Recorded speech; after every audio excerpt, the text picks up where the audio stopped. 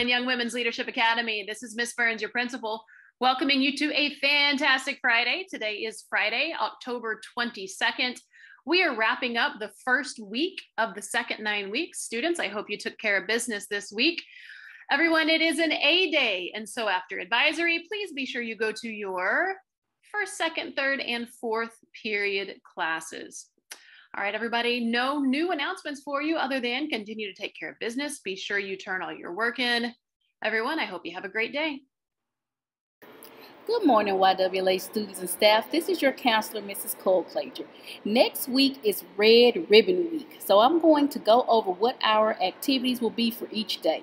On Monday, you will wear red, white, and blue with your uniform pants to show that we stand united against drugs.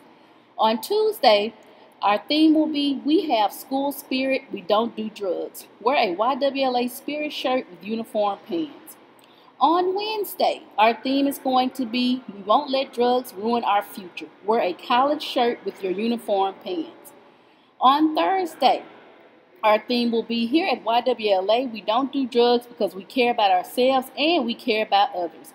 On that day, we are going to have a pink out in support of Breast Cancer Awareness Month. So wear your pink shirts, your pink bows, your pink earrings. We're going to have a total pink out. On Friday, that is We Have Character, We Don't Do Drugs Day. So you are going to dress as your favorite book character. I am so excited about next week and all of the activities we have planned. You all have a wonderful weekend.